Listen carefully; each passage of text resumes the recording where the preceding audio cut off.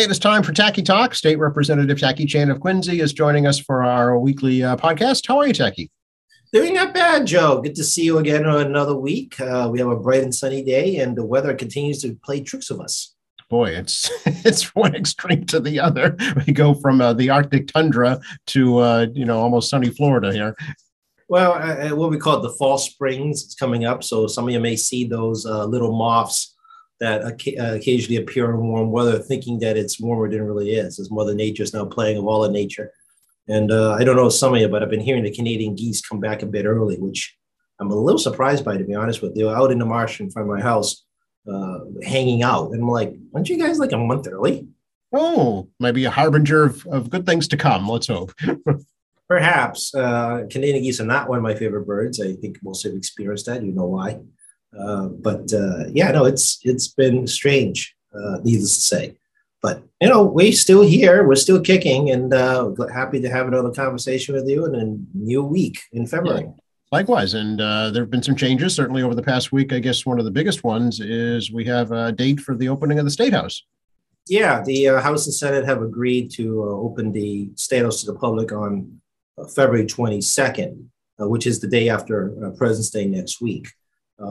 The State House has been closed to the public, sort of. I think there's been not the greatest communication on this, because if it was closed to the State House completely, none of the reporting or press conferences would have been able to happen in the State House, right? So what we've been doing over the past almost 2 years now is that staff and legislators are allowed to enter the State House. There is contact tracing because you have to alert people that you showed up just in case. We have had multiple situations of people infected since April 2020 come into the State House and caused, obviously, enormous contact tracing among the staff and janitorial crew and support staff, administrators, IT people, and so forth. So, obviously, there are people working in the State House, and whenever someone becomes infected or there's infection walk into the place, massive contact tracing occurs. You can come to the State House with appointment. We have allowed that in the past prior to the coming Tuesday. So if you really needed to visit someone, arrangements can be made through security to allow you through. So what is different now is that now you can come into the building in the public without a prior appointment. And to do so, you need to demonstrate that you have a vaccination card status, and or you can have, vaccination card, or you do a COVID test 24 hours prior to arrival. The security will still be operated by the DCR Rangers, and I've been informed that the House and Senate court officers will be screening people coming into the State House as additional security. And there's obviously heightened security with the state police given the security breach last week. So it's been two things going on at once. One was setting a process for people to be screened for their vaccinations. And secondly, we have now heightened security because of that security breach. So, we'll see how it works for folks. But I always remind people that once you enter the State House, you can hang out all day. Think of it as being in the Boston Common, but indoors. And that's the difference between this and every public building in the Commonwealth. No building in the Commonwealth lets you sit in the reception area all afternoon. We also have a library. The State House Library is very popular with the public. People come in and read books and use the periodicals and access our computer systems and archives. Very popular. And then people like to just wander the halls, pop in and out of offices. The only exceptions is public hearings. When a public hearing ends, we generally will lock the doors to the hearing rooms, and the public leaves the hearing room. But doesn't mean you can't hang out in Great Hall for the rest of the day. You can hang out at the cafeteria upstairs the rest of the day. I've seen it happen before. This is kind of the difference that no public building does. I mean, it's like City Hall in Quincy. You can't sit in the mayor's office all day long. You can't sit at DPW all day long. People tend to forget that about the State House because, I do recognize the so-called frequent flyers, right? They're always there all the time. Yeah. Do you know the particulars, Tackey, of like what will be considered fully vaccinated? And as far as the test, can it be a home test? Does it have to be a PCR test? Welcome to a little bit of vagueness going on and instructions being given. Okay. Demonstration of flu vaccination is, again, 2-dose vaccination is still perceived as the flu vaccination out there. The testing is a big question mark because the PCR test takes up to 2 days minimum to get a return. Rapid test, of course, you can generate in a short time, but you don't get the same type of documentation. I'll be honest with you, we're a little vague on this one. Okay, all right. I'm not going to lie to you. Yeah. I'm a little vague on this, on how that would work. I think what we'll do is definitely encourage folks to get their vaccination cards. We know the state is 77% and climbing on 2-dose vaccination. We're well into 95% 1-dose vaccination. Obviously, accommodations would have to be made for children at 5 and below, given the current vaccination status issue. I do believe that we'll be reasonable about, children 5 and below. And realistically speaking, there won't be any school tours at the State House to at least, the summertime. So, it's not like kids are going to the State House right now, right? You should be in school, I hope. Right. Well, it's vacation week next week, but yeah, generally. Generally, yes. Hopefully the kids are in school. And school tours, like I said, are generally in the summertime. So starting like in late May to July, we get a lot of the kids coming in for tours. But the other real question is whether or not we hold events back in the State House. That is an unanswered question because people utilize Great Hall, Nurses Hall, the Grand Staircase for public events where you crowd, hundreds of people, shoulder to shoulder for various types of rallies or advocacy days or public awareness days or education briefings for legislators and staff, celebrations for historical moments. So I'm not clear if we're going to do that yet, because I've had inquiries about whether that would be having public events and reserve rooms for that, and I'm don't think we're going to do that just yet. Okay, all right, and regardless, masks will be required for everyone, right? Yeah, masks are required for everyone. To my knowledge, because I've been in the office a bit more during this, March. Not March. Let me see here. I was in State House in December, January, and February, on and off, to get my mail and look at the offices. They put some screens up, those plastic barriers for the reception area up front. But again, people don't ignore the reception area if no one's there and just walk into my office. Yeah. I've had that happen more than once in my life now. Yeah. But there appear to be no screens around my staff's desk at the moment, in case people in public walk on in. Okay, yeah. So it's going to be a learning process, getting back into it. Will all the legislators be back? Emergency rules still do apply. We are still allowed to operate remotely for formal sessions. The staff has worked out a schedule. The intention is not to have all staff be there at the same time. In my situation, I do have 5 staffers. If there is one that gets COVID and you're sitting 2 feet from them all day long, the odds are pretty good. Even if you're vaccinated, there's a possibility you may be an asymptomatic carrier minimum. So we have decided to operate on a rotating staff basis, and we are required to do our own contact tracing in each office. So if you want to make an appointment to visit me or you randomly walk in, you need to fill out a contact tracing form. Which is simply what? Name, address, phone number? Yep. Basically, we got to find you in case, we find out that one of us got something and you're with us long enough that you have a probability of getting infected. Like I said, it doesn't matter your vaccination status. We will want to alert you in the case of a situation. And if somehow, God forbid, my staff gets infected, we're in quarantine mode. Mm-hmm. I will close my office and we'll go to quarantine and remain remote. I mean, if you all think that I'm going to be stupid enough to allow infected people sitting around waiting to infect you, I mean, no. I mean, I hope you all think I have at least some common sense not to do that to everybody. Right. It's all about protecting each other, as well as ourselves. And it has been, throughout the life of this pandemic. Oh, no, I'm aware. And you've probably heard stories of folks in this city running around fully infected and proceeded to just hang out with folks, not telling them what's going on. I've heard it happen in doctors' offices already, other medical people. I've heard that happen in restaurants and bars throughout the reopening process. And people find out after the fact that this person was infected, hanging around drinking next to them for the last 3 hours. You can imagine the unpleasantness that happens regarding the contact tracing and further infections in the room. Not everyone's fully responsible. They're under some impression that it's okay. I'm like, no, it's not okay. Right, and that's the reason for mandates in the first place. Yeah, and I've had a few friends I was supposed to catch up with on business We were going to meet someplace outside in Quincy and have a cup of tea, depending on the weather circumstances, and catch up on work issues. And, this is how I've been operating, whether in this format or, 6 feet away from me outdoors someplace. I've had meetings in my own yard, for Pete's sakes. I mean, business continued at the State House despite the situation at the State House access. And I think this is a thing that's underappreciated by the media. I think my constituency and the public does have some appreciation of the work my office put in. I don't think the media has appreciation because they didn't have to let the media into the State House. They could have had press conferences, any number of other places. So, obviously there was a mechanism for the State House reporters to be there.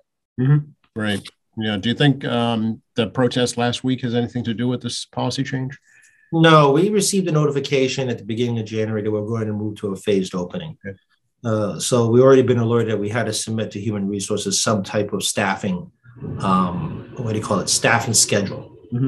So my chief of staff and me, we had a chat, and then, we talked to the other staff, and, obviously we know everybody's family statuses and what's going at home with them. So we could try to figure out, how to reduce exposure as much as possible while everyone is at the back of the office and the back of the office some level. The idea is that we will see how this goes, and as we progress forward, we'll adjust how we just keep adjusting. Right. Yeah. But pivoting, as they say, right? Actually pivoting. And like I say, if there's an infection and there's more than one person off at the same time during that scheduling day, you're going to quarantine. Yep. The indicators are good. I just looked at the wastewater data this morning, actually, and it is at its lowest point almost since last summer. So that's a great indicator. It has been pretty much throughout the pandemic. Yeah, it's again, the disease here is it's got to continue to have a chain of infection. Once it runs out of chain of infection to get, whether it be from vaccination or just keeping away from people, it will start to go down. Last time we had a massive drop off was because of vaccinations. It really did stop the spread. And then Delta, frankly, was on the decline. And then we had Omicron make an appearance as it was in its decline, because again, it ran out of people to infect as we continue vaccinations and quarantining ourselves if you happen to be infected. But this year's been unusually different for Omicron because, according to ABC News, I watched last night, children had been 4 times more infected, 5 below unvaccinated than Delta. And the myth is now truly a myth about young children having greater resistance level and less likely to infections of COVID-19, which seemed to be true on COVID original version. Yes. Alpha seemed to be that true. Delta seemed to break that myth. But Omicron most definitely has broken the myth that children have a naturally higher resistance. That is not true now. Yeah. Yeah. And it's, viruses don't know borders either. I know that South Korea is struggling right now with a surge. Other parts of the world are still struggling with Omicron surge. So it's going to be a global vaccination, effort before it's endemic, I think. Agreed. And again, I remind folks that not all people have the same resource that we have in the U.S. We have a high choice of vaccination. We manufacture a lot. We have more distribution capacity, whether it be in-person brick and mortar or mobile ability in the rural parts of the U.S. We can get the vaccine to you some way, somehow. I mean, we are the most advanced country now. Whether people choose to take advantage of the ability of our largeness and technological advancements and wealth is not my call. It's your call on how you want to take advantage of that. But I mean, you cannot say at all that the United States does not have the financial, technological know-how to get you vaccinated. We will get you vaccinated. Right. Other countries cannot boast this, nor do they have the purchasing power, nor the infrastructure capacity to manage it. So I know that, early on we had didn't have a lot going in 2021 where we started vaccinations because of supply chain issues, and you got to get it ramped up, and everyone's getting themselves prepared for massive vaccinations. But now that we've been in this process for a full year, it does run fairly smoothly overall. And accommodations are made regardless. I know when there's it's like a Christmas rush, right? When a lot of people come at the same time, but it's not from the lack of vaccine. And we do have the capacity to do that. So, I again say over and over again, I know we're very fortunate and blessed to live in this country. By far none. And COVID has definitely proven that to me. And cost is not an inhibitive factor at all anywhere in the United States. That's incredible. That is incredible. Not all countries have the capacity to do that. They're heavily related on donations from rich first world countries, including ourselves. And even in countries that could buy vaccine because they're top 10 economy, are had trouble accessing supply chain. Again, Canada is a top 10 modernized country, had a long wait to get their access to vaccine because countries like ours and the EU, were able to gobble them up sooner than they could. South Korea had to wait. I remember they had to get a donation from Poland. I mean, really. Australia had a long wait. But now there is a surge out everywhere as Omicron waves move through. And I've been checking in Hong Kong, and if they can't contain the surge, I mean, they're looking at 20,000 person infections a day. It's an island that is smaller than Greater Boston. Well, not small, but about the same size as the Greater Boston area. Boston plus with the burbs on the regional map, transportation map. There's a thing called Greater Boston. Yep. And it's about 7.2 million people. So it's slightly bigger than Massachusetts. So, right now they've moved to draconian level lockdowns and they've emptied the public hospitals. If you do not have a need to be overnight in the hospital, you are basically told to go home now.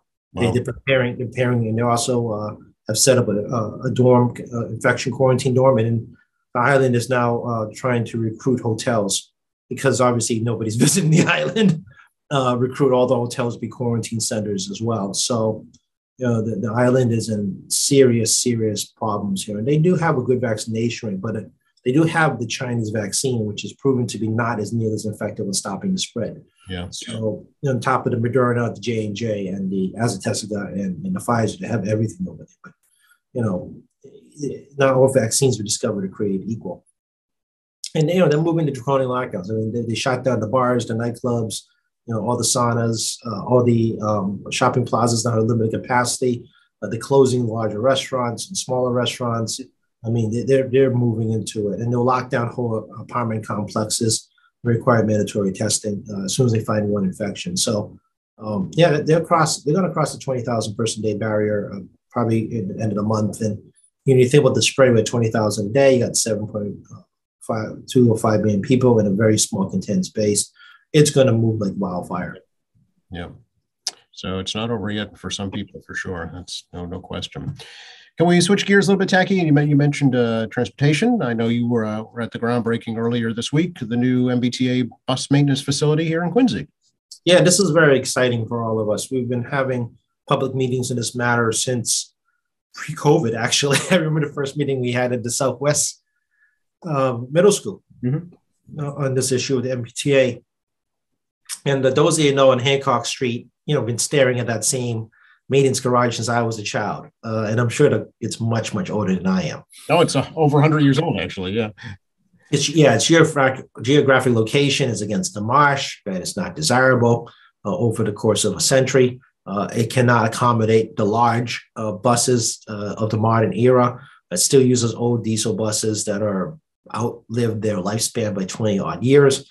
And obviously people have driven down Hancock Street. Getting in and out with buses is unpleasant as a driver, as they kind of pop out and you got to do the adjustment as they try to get in and out of that location. And if someone parks their car illegally in one of the corners near the bus depot, it becomes like an interesting 3-point turn situation, holding up the rest of us in traffic. And obviously, if you live near the area, you got the diesel fumes coming out. So, for residents in that geographic location, this is great. The old Lowe's location, obviously, they have the fence barrier up, and the residents have been living with a degree of traffic associated with that. In some ways, this would be less difficult because you don't have that constant stream of traffic moving through. It is going to be a garage. It would be inside a contained building. And hope is that in the near future, we're able to get electric buses, which means that you will not have diesel buses. The noise level will be significantly lower with electric buses. And then we can have a more green public transit system in Quincy and the surrounding area. Quincy is a hub bus area. I think people sometimes forget that. It services places like Randolph, Weymouth, and Braintree. And it does go into places like Mattapan. So, I mean, we're a hub. We are a hub area. So this is actually very exciting to put this together on this new bus garage. I remember my old days working for Morrissey when they started putting hybrid buses out. We couldn't get it in Quincy because simply they couldn't fit in the garage. Oh, okay. That literally was the reason. And there was a lot of disappointment because me, among many other people, were like, oh, we can get rid of these old diesel, black, smoky, spewing things for these hybrids, which, it's, back then, 20 years ago, that was, a step in the right direction. Yep. And we couldn't get those. So here we are, thanks to as Senator Warren said, the federal dollars. Otherwise, it probably wouldn't happen. Yeah, we are very excited. Massachusetts getting $9.5 billion in federal transportation money. The state has to match that money, whether it be about 10 or 20%, to access those funds, which is not a bad split, folks, when you think about it. So we're going to offer a lot of money, though. a lot of money, but we'll author a transportation bond bill, of probably like $1.2 billion, $1.8 billion.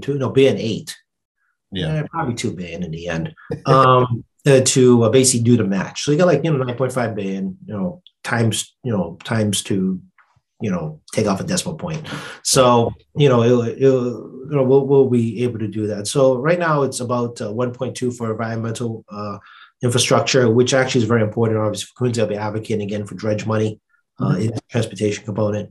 It is about 2.2-ish billion or so for public transit, and the remainder is well over $5 billion of road and bridge money. This will greatly accelerate a lot of the existing projects and help break ground on projects that have been sitting in the planning phase and all permitted and ready to go. And we have about 5 or so years to utilize the distribution. So this also helped the economy locally. Infrastructure projects always help the economy, has a massive ripple effect. And I know unemployment rate is under 4% in Massachusetts. I haven't seen the January numbers yet, but in December it was under 4%. So the economy is running strong despite inflation, which is torturing all of us, I know.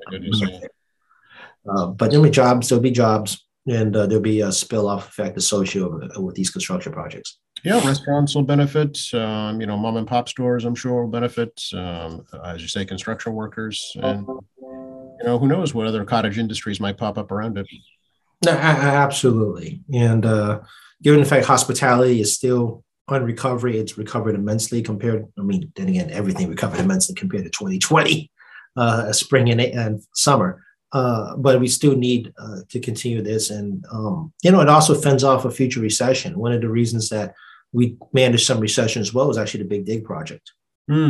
Continuation of a massive government funded project, help starve off a major recession. Yeah. So as I kind of like alluded to, in the past, 2020 was prime for a recessionary period, if not for the fact COVID hit. So the economic cycle is now completely a mess in terms of how we expect things. Recessions occur 10 to 12 years on average. Right.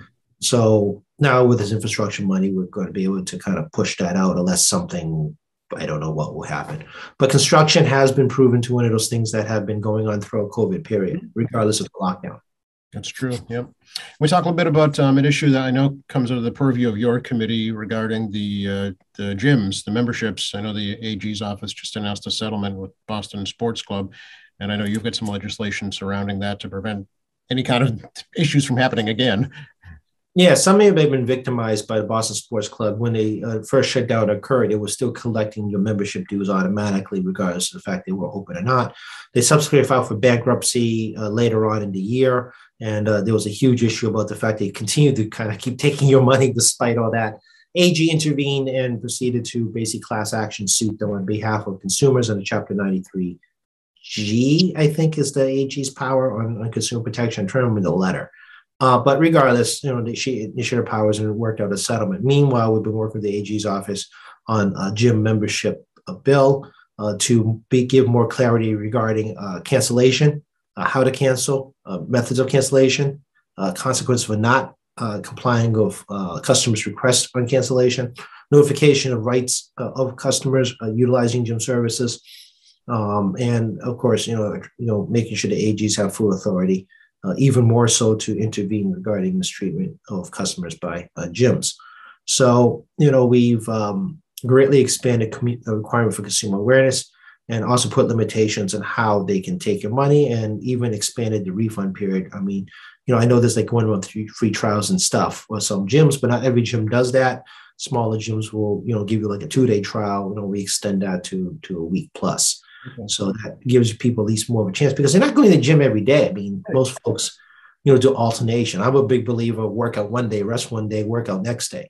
So you may find the gym uncomfortable, don't want to use it. You want to be able to have cancellation, but there's an inconsistent policy throughout the system on cancellation, which we're going to be more consistent by giving people more time. Originally, it's like a 2-day period. We're going to try to, we definitely expand that.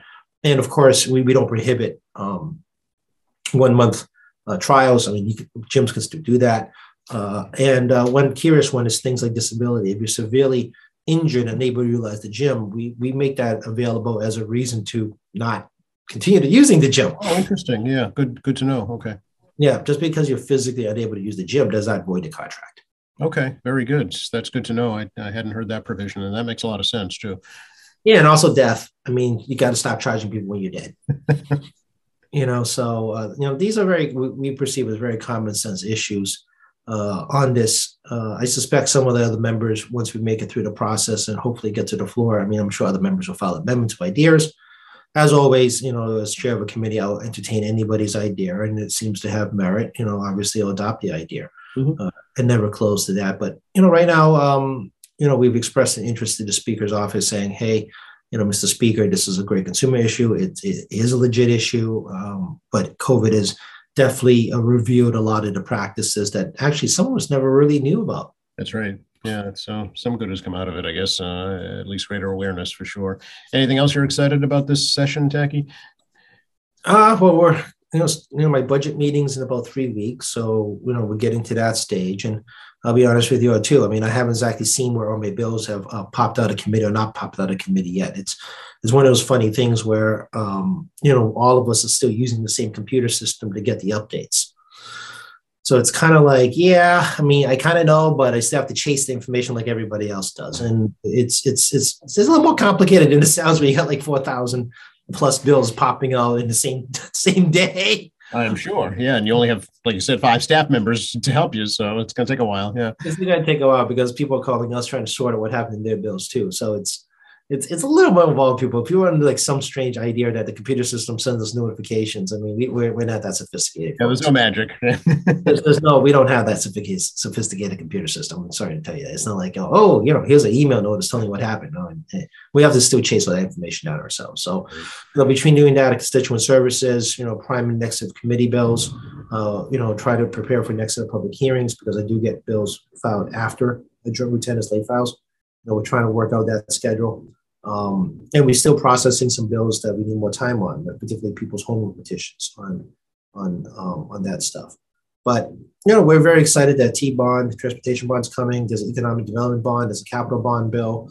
I know it's all money stuff, but it's the second half of a 2-year cycle. We got to get this done before July 31st. And then I'm not sure what else is coming down the pike. I'll know more as we kind of move through caucuses to see the speaker's prioritization. So, I wouldn't say I'm excited for any particular issues coming up. It's now up to scheduling. Okay. Yeah. Time is of the essence for sure.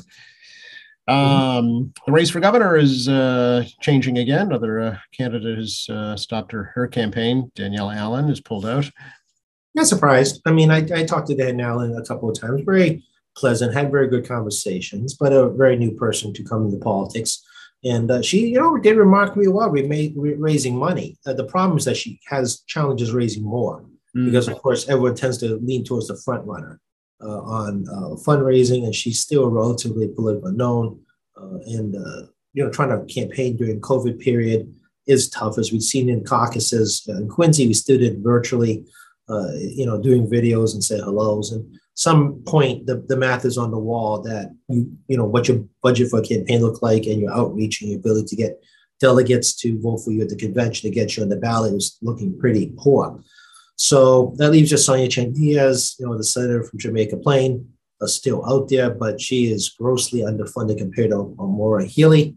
And you can see me do this a few times. I keep calling Maura Martha from last time out because M's mess me up, folks. So don't be surprised I start doing that every so often. But Maura Healey, clear fundraiser, has the infrastructure already in place statewide, and has the financial capacity. And this may be the first time in a very long time we're going to have a non-contested Democratic primary in a situation where there's an open seat.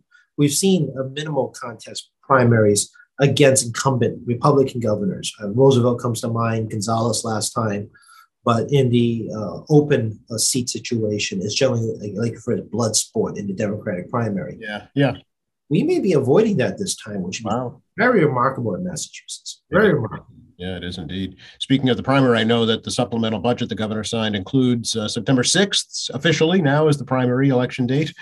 Yeah, if you're a Democrat or unenrolled, you can vote for a Democrat primary. If you're a Republican or unenrolled, you can vote for a Republican primary come up in September.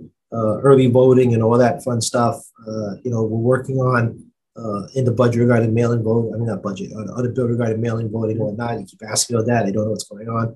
But we already have existing law regarding things like early voting and things like that. That's already in the books anyway.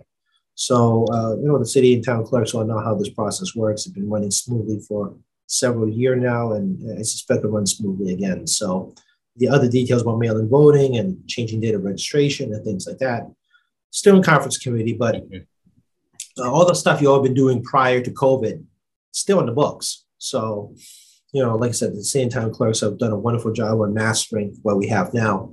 And they've done a good job of mail-in voting for 2 years now. And I do expect we'll have mail-in voting in some form. And the city and town clerks are ready to go. So, yeah, nomination papers came out on Monday, the 14th, Valentine's Day. And, people are able to get off and start running campaigns. We actually have another departure coming up. Joe Wagner, the second leader from Chicopee, has decided not to run for re-election. He's been in the legislature over 30 years. Wow.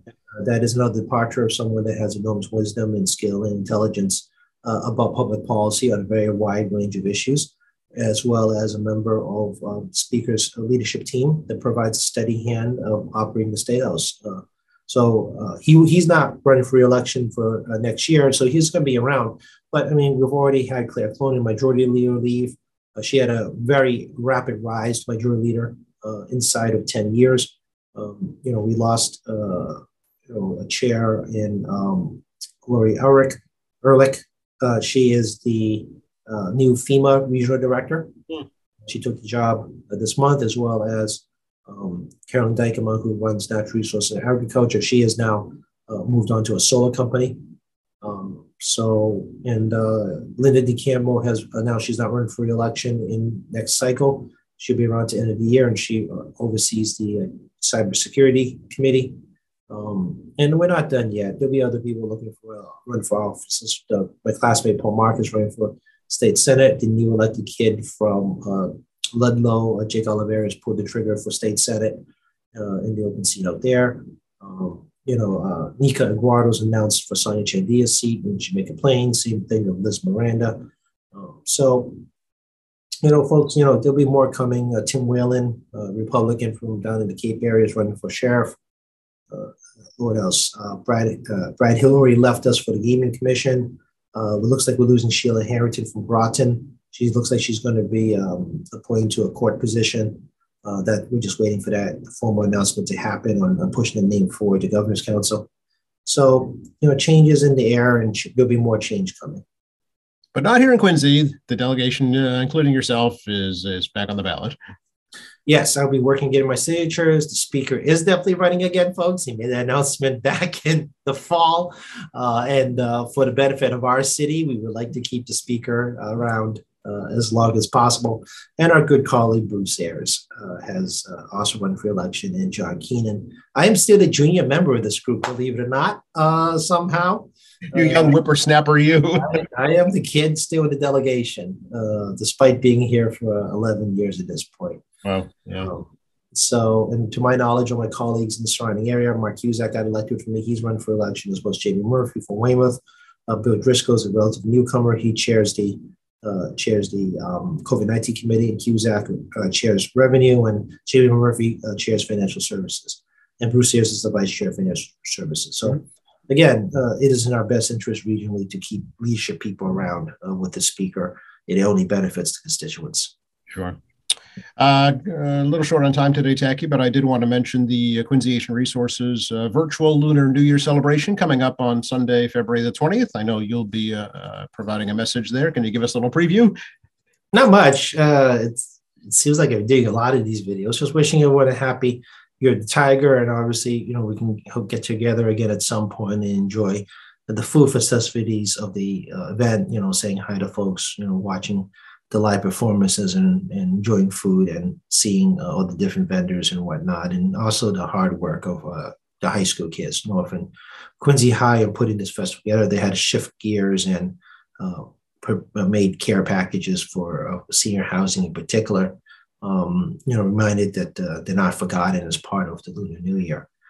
Isolation is a big issue, as everyone's discovered, especially in the senior population, which are higher risk of catching COVID-19.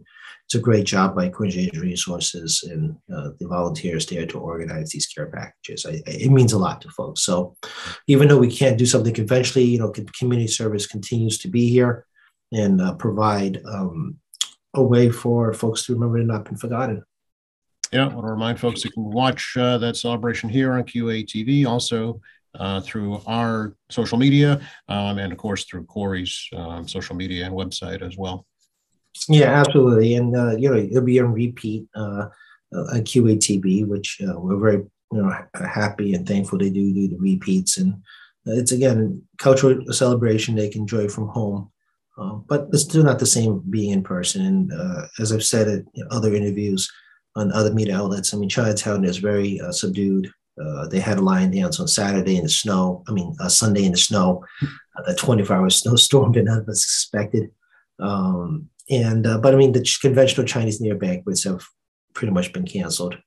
And there's a huge financial hit from a lot of not-for-profit Asian organizations, particularly Chinese ones, because Lunar New Year is in Chinatown is obviously Chinatown Lunar New Year, right? Chinese organizations have taken a monster financial hit. And the House Asian Caucus and the legislature was able to appropriate $1 million in Mass Cultural Council money. The applications are currently open for Asian performance cultural groups who have been impacted by COVID because of the inability to do these cultural events as part of the making money. Part of celebrating opening of businesses actually involves a lion dance and performers. A lot of businesses do that as part of good luck and warding off bad spirits, as pursuant to tradition.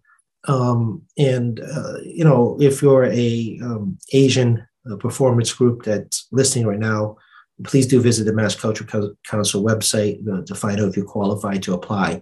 Applications are open. They're going to close March 23rd, and they're going to do disbursements in the April month. And we would like to get this money out to folks before the close of the fiscal cycle. Okay, good to know. Absolutely. We'll get that website up on the screen for folks to see. Speaking of, how do they get a hold of you, Tackey? Same old, 617-722-2014, 617-722-2014. If you can't get anybody, hit a button. We'll have skeletal staff starting next week. If there is a lot of phone calls, obviously it's going to go to voicemail because you can't be answering the phone twice in one time. Some degrees of common sense on that front. You can email me at tackey.chan@aimhouse.gov, tackey.chan@aimhouse.gov. I do read all your emails, believe it or not. We do prioritize constituent service calls over all calls that come to my office. So all of you be aware that we prioritize constituent services first at all times. But people's testimonies and opinions regarding public policy, I do hear them. So I'm aware of it. And of course, Tackey Chan Facebook page, State Representative Tackey Chan Facebook page, we do post some useful information, as well as my Twitter account at Tackey Chan. And of course, tackeychan.org is slowly but steadily being updated by the staff. So, we'll have that out there. So plenty of resources without talking to me. You can try to find stuff. But if you feel the need to drop me a note, I will read it. That is most definite. But again, folks, I do prioritize constituent services first. Okay, good to know. Maybe next time we Zoom, it'll be from your State House office. Oh, yes. Let's see how the wireless internet goes in the State House.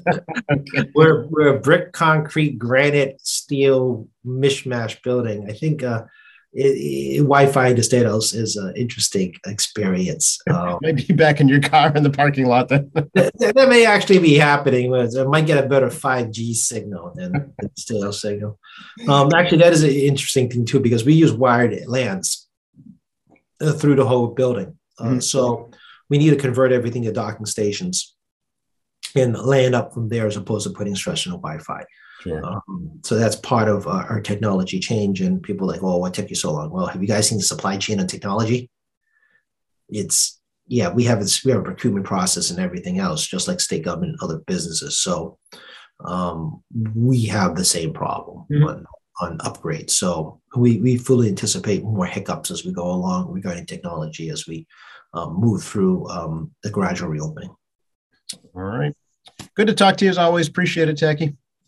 Take care, and I'll see you maybe in 2 weeks. I'm supposed to take next week off. We'll see how successful I really am, because every time I say that, I end up working anyway. Okay. Hopefully I haven't jinxed you. And if I don't, have a wonderful time off, and we'll catch up soon. We definitely will. See you then.